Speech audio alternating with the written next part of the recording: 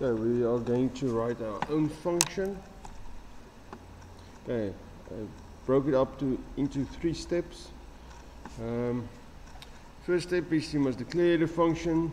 Step 2 is you must actually code the function or write the function. And then step 3 will be where you call your function. Okay. So the program is the user is going to enter 2 values into the edit boxes.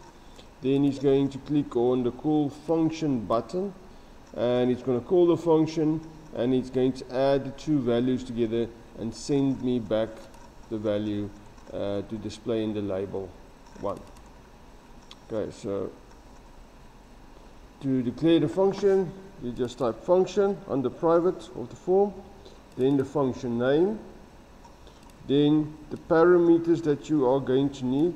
Okay, so to add it to the 2 values, you are going to need 2 integer values. Okay, so inum is going to be integer, and inum2 should also be integer, and this over here is the return type. Okay, so the function is going to do something, and then it's going to send back a value, and that value, the data type of that value will be integer. Okay, so if you're done with the declare your function, you can just type Control-Shift-C. Let me just show you. Let's say this wasn't here. Control-Shift-C. It will auto-complete the rest of the function for you. Okay, then you can just code inside the function. Okay, but I'm going to remove that again.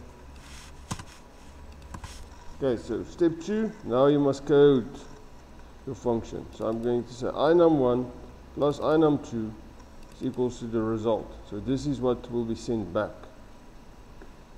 Okay. Step 3.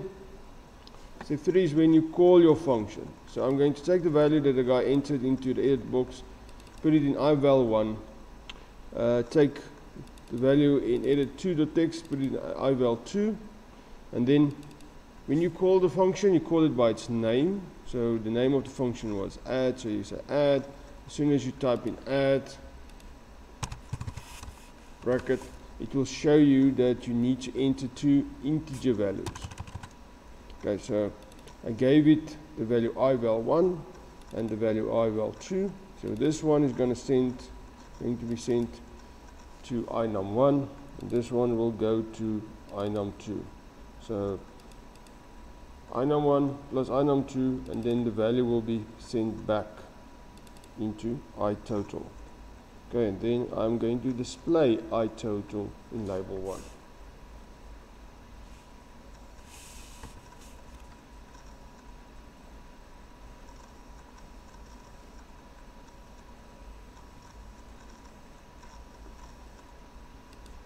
Five and 3. So when I click over here, okay, so the function is already declared, the coding is already there, but it's not called yet. So this coding is not executed yet. As soon as I click on this function button called function, it's going to call the function, it's going to do the coding in here, and it's going to send back the value, the answer. Okay, so it's 8.